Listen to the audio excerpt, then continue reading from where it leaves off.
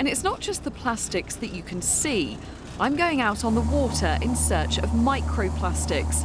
The clue's in the name, isn't it? They are microplastics. They're absolutely tiny. Why do we need to care that they're in our ocean? Well, it's a very good question. Why would we care about something that we can almost not see? Now, it's taken months of rehabilitation, but finally they're going back into the ocean. This is the ITV Evening News with Kylie Pentelow. Good evening. Congratulations are tonight pouring in from around the country and across the globe after the announcement that the Duchess of Sussex has given birth to a baby boy. He was born just before 5:30 this morning, weighing 7 pounds 3 ounces.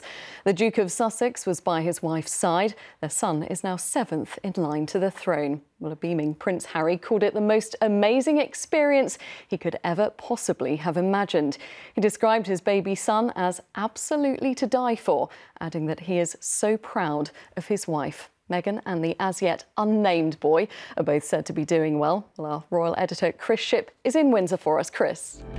It's along the lines of body dysmorphia, so I'd be looking at cyclists going, oh, he's really, really skinny, or he's really, really veiny. I want to be like that. I'd see photos of myself and go, I don't look like that at all.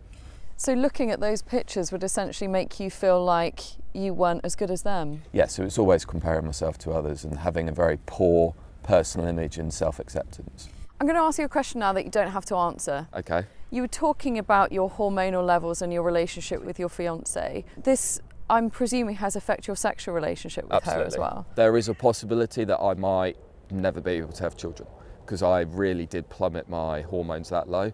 They might never rebound. And if I'm honest, we haven't had a sexual relationship in 3.5 years. And they're coming along to keep their beaches and their community clean because the plastics are washing up from the sea and then they just want to take it out of the beach and make sure it doesn't go back into the sea again. Why not on such a gorgeous beach as well? Right, let's go over, if we can find her, let's find Emily, who actually is Rob's daughter. It's a bit of a family affair cleaning up this beach. Here we go, here's Emily. Emily, sorry, can I just interrupt you here? Sure, sorry, guys. Now, we've seen with your dad, Rob, there's some of the big plastic here that's found, but as we saw in my report, it's not just the big bits that we're worried about. You're training to be a marine biologist, aren't you? Yeah, I've just finished. Right, OK, so why do we need to worry about the little bits? Well, as you can see, all of these you can see and you'd find them on the beach, they're easy to remove. But when we get the smaller bits of plastics, we can just see over here, we've got a mimicked bit of beach in this bucket. OK. And the children have been sieving out the microplastics. So as you can see, you wouldn't usually see these bits on the beach. But when you really look carefully, there's actually thousands of bits of tiny plastic actually hidden in the sand.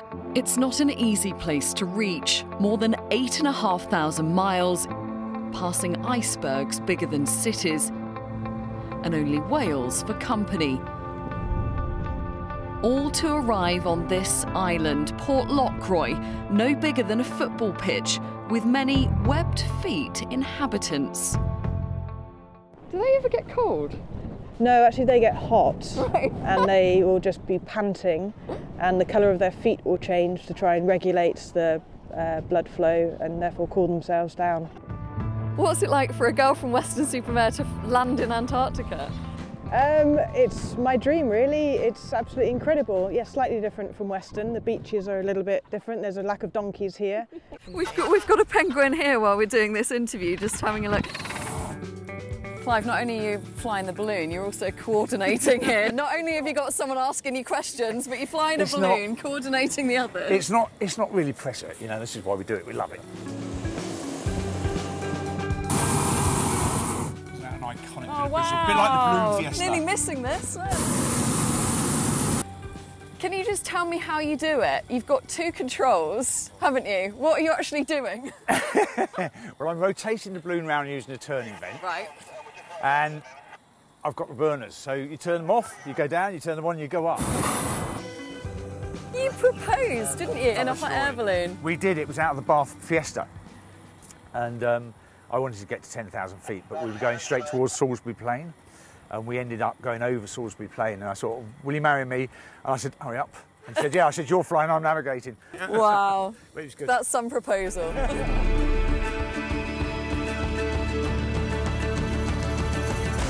So we're going on a bit of a tour of the site. Oh, yeah. Tell me how the planning is going. We've got a new thing called Carmageddon, where you sit in a car and you watch the films. Oh, amazing. Look at them. All the time we're inventing stuff, new things. And 47 years later, and we're still doing it. Amazing. It is. Every year you say to me, this is the best lineup yet. Yeah. But you know what? I think this is the best lineup yet. Oh, so you agree with me at long This year. Fantastic. Well Are you done. pleased with the lineup? Oh, I'm a big Ed Sheeran fan, I have to confess. Are you? For me, he's brilliant. Yeah. He's absolutely brilliant. Every song's a winner, isn't it? So will you be watching Ed Sheeran then? Oh my God, yes. Where will you be watching? You don't presumably stand in the middle of the crowd with everyone else, do you? I do sometimes, actually. All day today, police have been carrying away climate change activists and dismantling their blockades around London. The total number of arrests across 5 days of protests is now 682. The actor Emma Thompson spent a second day with demonstrators, saying she felt inspired. Richard Pellow reports. Do you remember when we were in the studio the other day and I said, we were talking about kind of greatest fears and challenging each other. I remember that very And well. what would be the worst thing that you could do? Your greatest fear? Wing walking. Wing walking. Yeah. Oh no. That's going to be you. Hello. Right, I'm going to say goodbye to you. Good luck. Yeah, thanks. I'm proud of you. He's definitely grinning his head off. He's got a huge grin. I can definitely see him coming loving back again. it. How are you feeling? Amazing. You didn't give him an easy time, did you? It was really fun. I had a brilliant time. So you'd happily take him again then? He was a good passenger, good wing walker. When's your turn? That's right. Right then, thanks for that. Yeah.